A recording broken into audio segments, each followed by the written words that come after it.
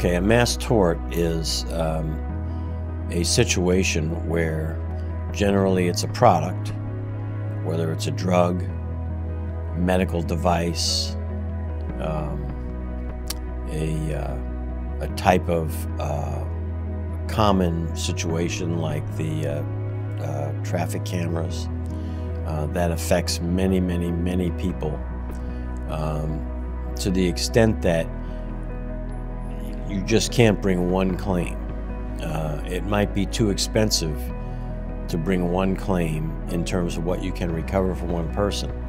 On the other hand, looking at it from the defense standpoint, if they're going to have hundreds of thousands of claims, they can't be running all over the country, defending these claims. They need to be consolidated.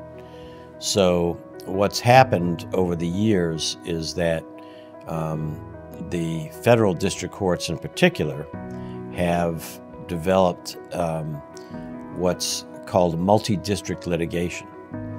And it originally started actually with aircraft crashes. So, I mentioned earlier about the commercial flight outside Charlotte where a couple of hundred people were killed. Well, these people come from all over the country.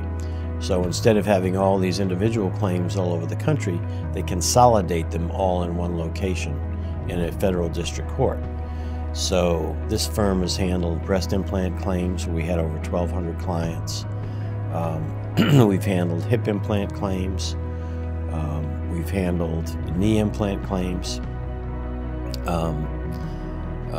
We didn't get involved in the asbestos claims, which was another mass tort. We were co-counseled, though, on a number of those claims.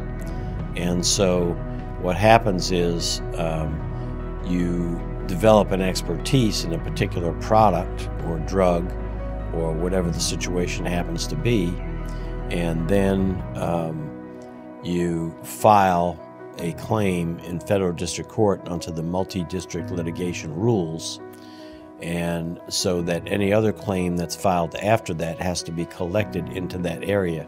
It's kind of like a class action, okay? And we've handled a number of those over the years, as I mentioned. That's kind of a special expertise as well.